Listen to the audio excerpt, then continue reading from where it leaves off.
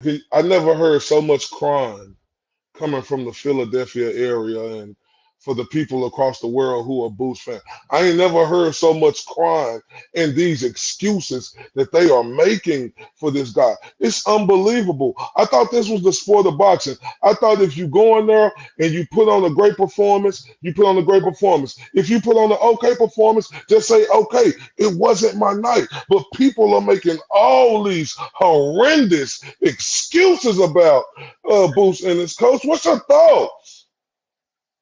Man, I mean, listen. I mean, again, they holding on for dear life. They holding on for dear life, but I think they're holding on to a sinking boot. Yeah, yeah.